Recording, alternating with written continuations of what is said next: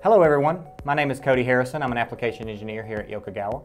Today I'm going to show you how to hook up your current leads on the WT5000. They have the new 6mm safety leads.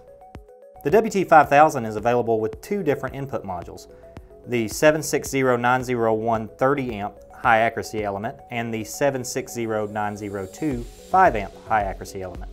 Both elements include the connectors for making the voltage and current connections necessary for power measurement. The 760902 5 amp elements use 4mm safety banana jacks for current measurement. However, the 760901 30 amp elements use a new female 6mm plug for current measurements. This 6mm plug has an internal locking mechanism that has been introduced as a safety improvement for the previous binding post design, while also ensuring a properly sized conductor can be used for high current 30 amp loads. In this video, I will demonstrate how to set up and use the new 6mm connectors with the A1650JZ adapters that come with every 760901 element. Here I have one A1650JZ current safety terminal adapter set.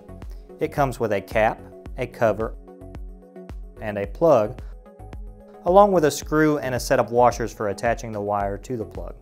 You will also need a lug or spade terminal for attaching the wires to the plugs. Once the cable is attached to your plug securely using the spade connector and the screw, you can then put the adapter together. One more thing I would like to point out before we connect to our WT5000 is the post on the end of the plug. These posts are stopping points for the connector and only allow you to disconnect the plug if it is turned to the correct angle. When installing your cables to the current connections on your 760901 element, you will hold the connector with both posts pointing vertically. Then gently push in on the connector until you hear it click. Gently pull back on the cable to make sure that it is locked in.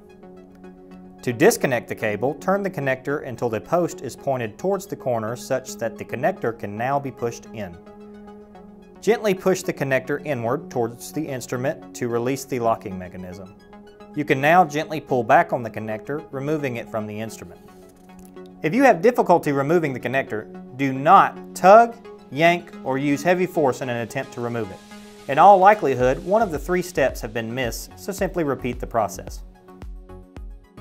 I hope that you found this video helpful in connecting your current measurement leads to your WT5000 Precision Power Analyzer.